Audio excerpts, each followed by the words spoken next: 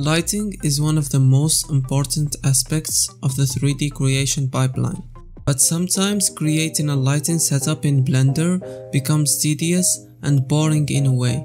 So in this video, I'm going to share with you a new Blender add-on that makes the process of lighting your model much more fun and more easier.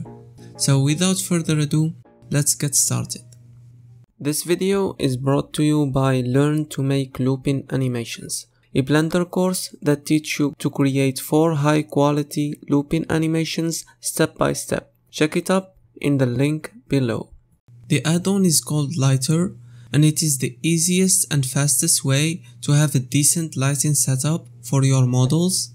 The creator of this add-on made this add-on for people who are not really good at lighting. One way to solve this problem is the brute force way, trying thousands of setups in a matter of seconds. And that's exactly what this add-on is about. It is also a very simple and fun way to light your scene.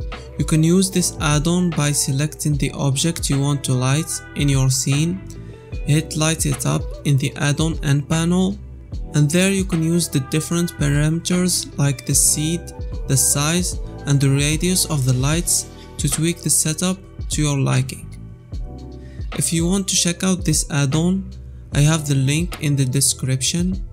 Now tell me in the comments below, what do you think about this add-on? I just like to have these conversations with you guys. Thank you for watching this video, and goodbye.